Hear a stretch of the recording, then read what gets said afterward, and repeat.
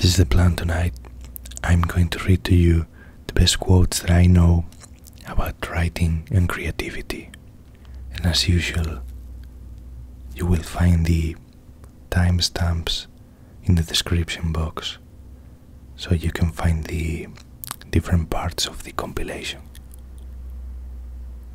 Read, read, read, read everything. Trash, classics, good and bad, and see how they do it. Just like a carpenter who works as an apprentice and studies the master. Read, you will absorb it. Then write. If it's good, you will find out. If it's not, throw it out of the window. William Faulkner.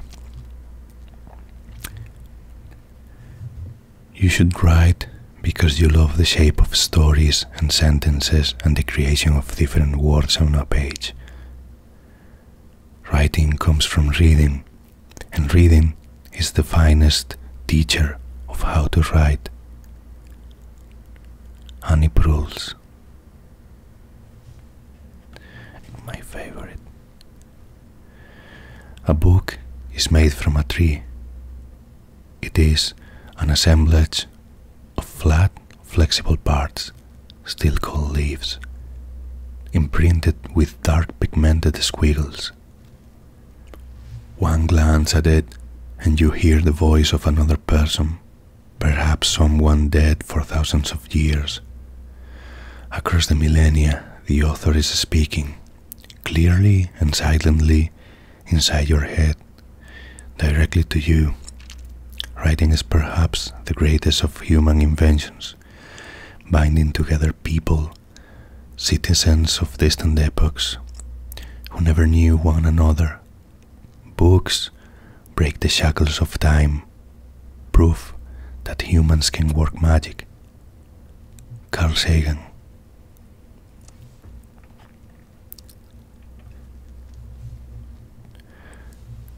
Who wants to become a writer, and why? Because it's the answer to everything.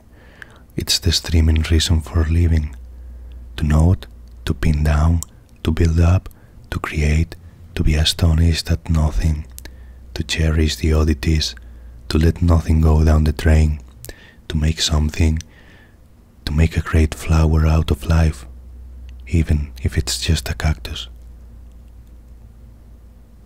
Enid Bagnold.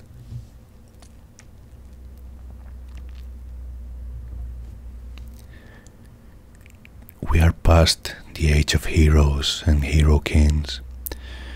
Most of our lives are basically mundane and dull, and it's up to the writer to find ways to make them interesting. Jong, Updike. The greatest part of a writer's time is spent in reading in order to write. A man will turn over half a library to make one book. Samuel Johnson.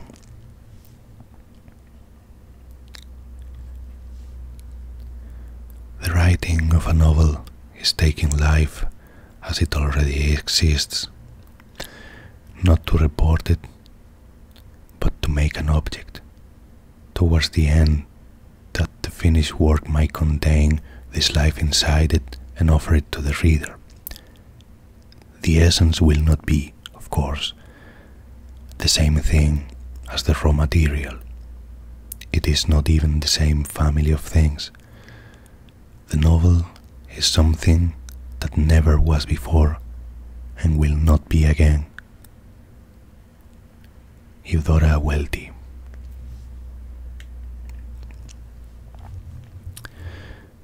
Plot is people, human emotions and desires founded on the realities of life, working at cross purposes, getting hotter and fiercer as they strike against each other until finally there is an explosion. That's plot. Leigh Brackett.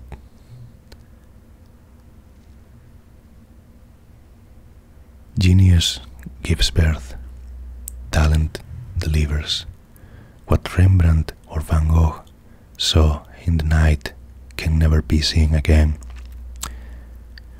Born writers of the future are amazed already at what they are seeing now, what we will all see in time for the first time, and then see imitated many times by made writers.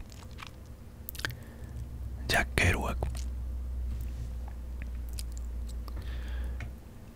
It took me 15 years to discover that I had no talent for writing, but I couldn't give it up because by that time I was too famous. Robert Benchley. In my later years, I have looked in the mirror each day and found a happy person staring back. Occasionally, I wonder why I can be so happy. The answer is that every day of my life I've worked only for myself and for the joy that comes from writing and creating. The image in my mirror is not optimistic, but the result of optimal behavior. Ray Bradbury. Ideas are like rabbits. You get a couple and learn how to handle them, and pretty soon you have a dozen. John Steinbeck. I went for years not finishing anything, because, of course, when you finish something, you can be judged. Jong.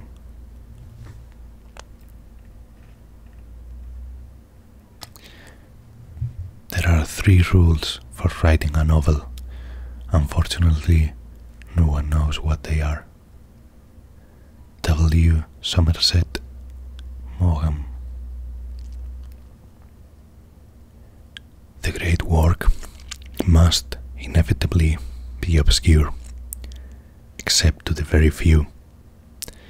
To those who, like the author himself, are initiated into the mysteries. Communication then is secondary. It is perpetuation which is important.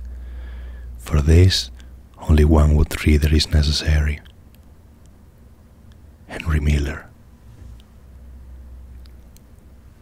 Most of the basic material a writer works with is acquired before the age of 15. Willa Cather. And I guess that can be interpreted as 2 different ways. The actual material, pen and paper, typewriter, or the ability to write, and the baggage and the life experience to become a storyteller. In this modern world, where activity is stressed almost to the point of mania, quietness as a childhood need is too often overlooked. Yet a child's need for quietness is the same today as it has always been. It may be even greater. For quietness is an essential part of all awareness. In quiet times and sleepy times, a child can dwell in thoughts of his own and in songs and stories of his own. Margaret Wise Brown. A writer can do nothing for men more necessary, satisfying, than just simply to reveal to them the infinite possibilities of their own souls. Walt Whitman.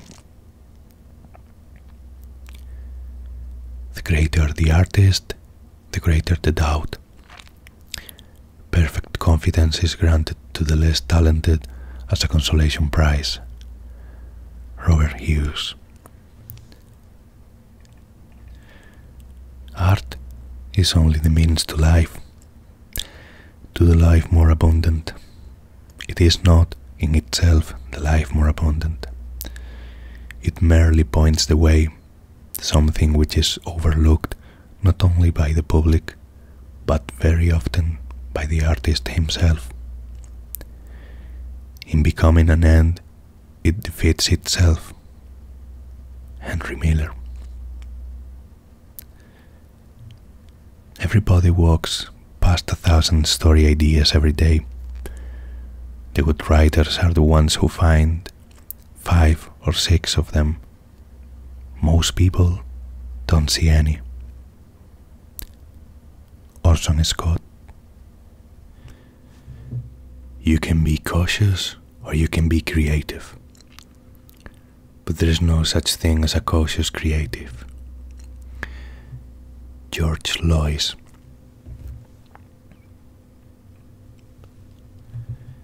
True alchemy lies in this formula. Your memory and your senses are but the nourishment of your creative impulse. Arthur Rimbaud. Nothing is original. Steal from anywhere that resonates with inspiration or fuels your imagination. Devour old films, new films, music, books, paintings, photographs, poems, dreams, random conversations, architecture, bridges, street signs, trees, clouds, bodies of water, light and shadows.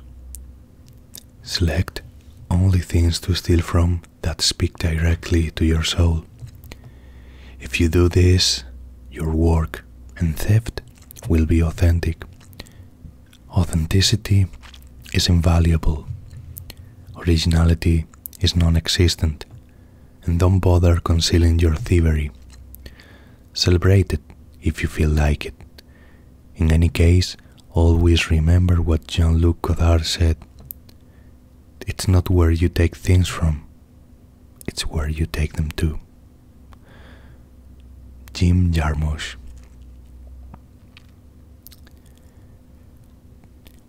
If you want creative workers, give them enough time to play. John Cleese.